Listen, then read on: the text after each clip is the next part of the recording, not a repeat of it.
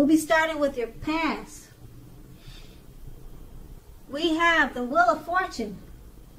Now, it was possible that a relationship needed to be renegotiated or was possibly no longer going to suit your needs. This did not mean that if you were in a committed relationship that was doomed, but only that you would have needed to take action to make sure that it makes it. Talk about how you were feeling. That was your best hope. If you were looking for a relationship, you first got very, very clear on exactly who you were looking for. Then you got out and mingled, whether that was online or by allowing friends to introduce you to someone that might fit the bill. This card is paired with the Knight of Pentacles. So with the Knight of Pentacles, when it comes to love, this card points to responsibility and duty that is a part of any love relationship. Love is not always wine and roses. True love is willingness to work together to get through any rough spots and to work on the relationship. How well were you meeting your responsibilities? That would have been the question. So if you were looking for love and this card appeared, which it is, it was a clear signal that you needed to vary or change up your routine and try new things if you wanted to meet someone new. Okay, your usual search left something or very little to be desired. Okay, and that's in your past. Now we move on to the present, and we start with the Knight of Wands. So the Knight of Wands, when this card appears, you may meet someone new through your work. This person is likely to have hair on the lighter end of the spectrum. But it doesn't have to mean that. It could go the opposite way, okay? Just keep that in mind. So if you're already committed, be sure that your communication is as clear as it can be. Make a point to make time to just talk to each other. This will improve your feelings of closeness substantially. And this card is paired with the Four of Swords. Now, if you take a good look at this card, it's a good indication that it's a good indication showing that you may be feeling a bit disconnected. It's appearing to let it's very important to let your partner know what's going on inside. But remember that your feelings are your own. It is not necessarily their job to make you feel fabulous all the time. So it may be that you simply need some time apart. So don't hesitate to take it. If you're feeling or if you're looking for love now is not the time to push. You'd be better off getting very, very specific about exactly what you're looking for in a relationship. The time will come when you will meet someone. That time is probably not now. Okay? And once again, that's your present. And with these two cards paired together, it's letting you know that you could be meeting someone new. And it's most likely someone at your workplace. Most likely, but it doesn't have to be. Now this card is paired with the Four of Swords. And if you're feeling disconnected, just remember, if there is someone coming along, like the Knight of Wands saying there is, make sure that you communicate. Share your feelings, okay? Because they can't read your mind. That's what the Four of Swords is saying. You need to share your feelings, and if you need to take time apart when you meet this new person, do not hesitate to take it, because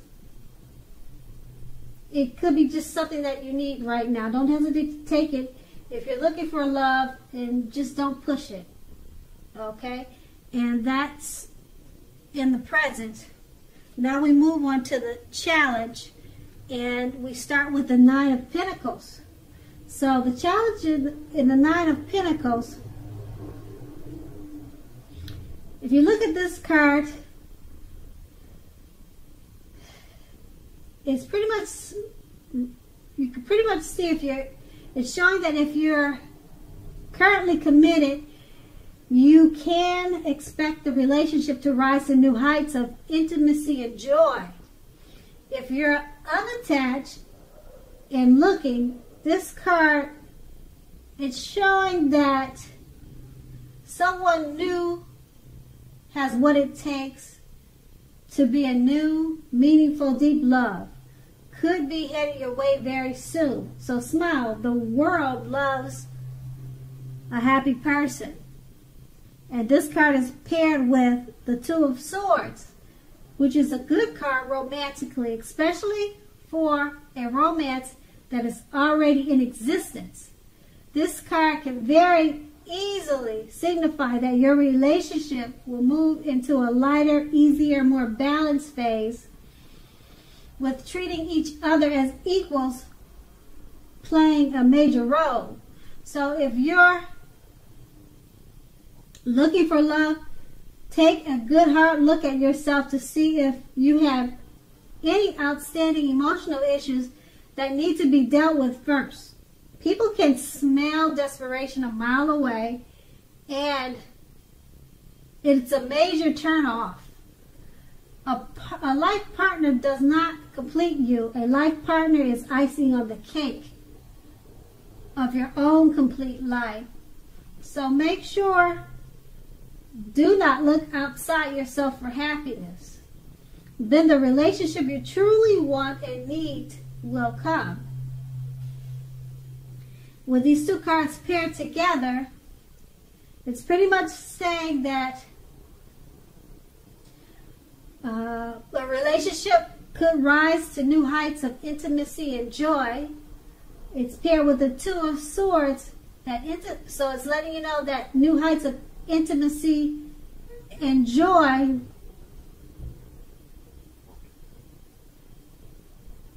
is letting you know that just go ahead and enjoy it. And